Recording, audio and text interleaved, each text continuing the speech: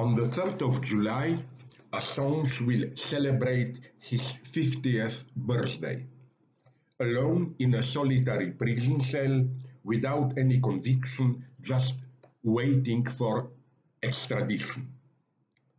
In a supreme twist of irony, his birthday comes one day before July the 4th, celebrated in the United States as their Independence Day.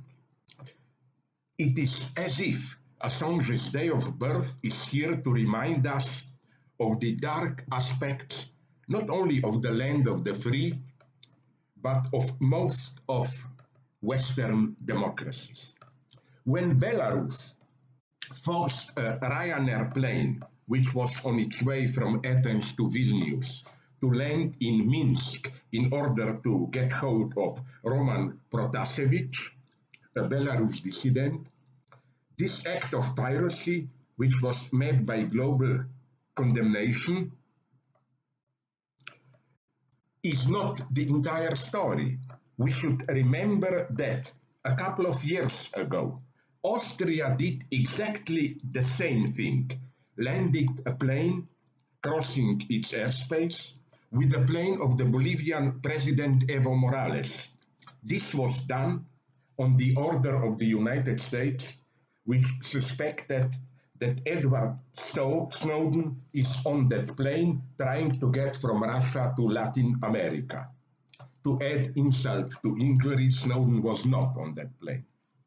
Against his will, Assange became a symbol of this dark side of Western democracies, a symbol for our struggle against the new digital forms of control and regulation over our lives, which are much more efficient than the old totalitarian ones.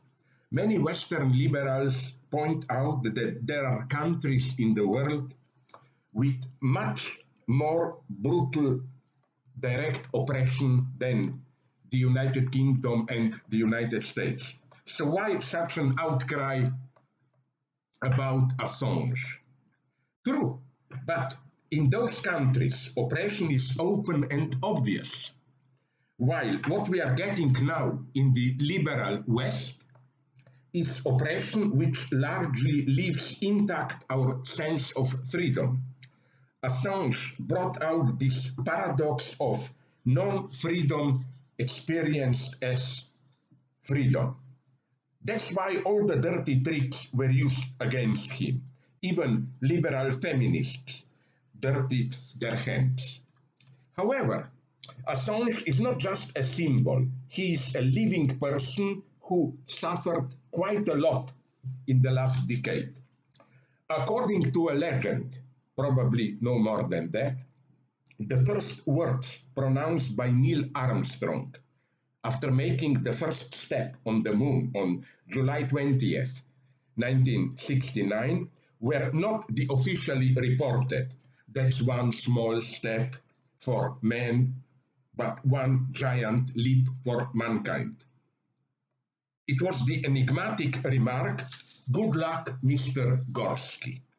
Many people at NASA thought it was just a casual remark concerning some rival Soviet cosmonaut. We had to wait till July 5th, 1995, when, while answering questions following a speech, Armstrong explained the enigma. Quote, "In 1938, when he was a kid in a small Midwestern town, Armstrong was playing baseball with a friend in the backyard. His friend hit the ball, which landed in his neighbor's yard by their bedroom window. His neighbors were Mr. and Mrs. Gorski. As he leaned down to pick up the ball, young Armstrong heard Mrs. Gorski shouting at Mr. Gorski, 'Sex, you want sex. You'll get sex when the kid next door walks on the moon.' This is what literally happened 31 years later. Upon hearing this anecdote, I imagined a version with Julian Assange.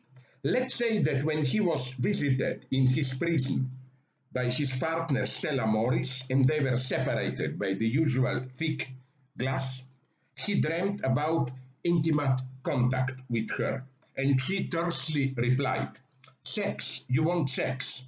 You'll get sex when you will walk freely on the streets of New York, celebrated as a hero of our time."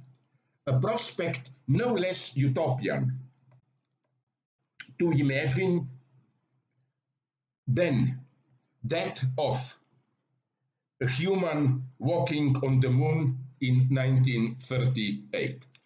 That's why we should put all our energy into achieving this goal, with the hope that earlier than 31 years from now, we'll be able to say with all sincerity, "Good luck, Mr.